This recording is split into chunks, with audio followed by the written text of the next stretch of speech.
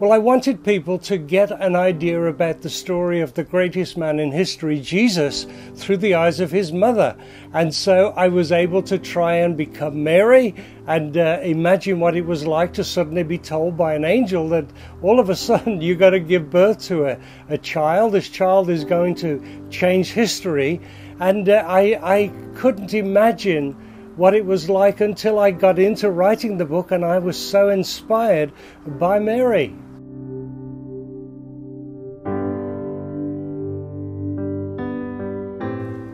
Well, we start the book with this simple girl living in Nazareth, a place where really most people didn't take very seriously. In fact, in the Bible it says, can any good come out of Nazareth? Well, something good came out of it, and we tell the story from his birth in Bethlehem, through the escape into Egypt to get away from Herod, to coming back to Nazareth, and then the extraordinary story of how this mother, Mary, gave birth to this child and then was there at his death, but then was also there for his coming back to life. It's a very, very powerful story.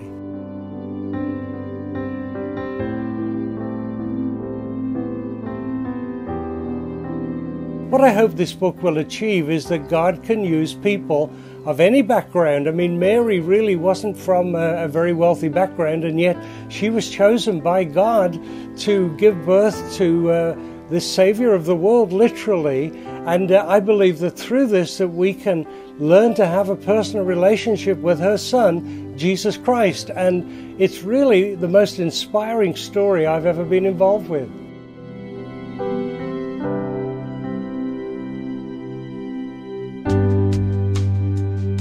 Well, I think this would be a wonderful gift to people, because you're giving them the gift of the story of Jesus through the eyes of his mother Mary. And it's a story really that is going to transform many people's lives. Jesus is really the most incredible character in history, but he's more than just a historical character. He's a person who is God.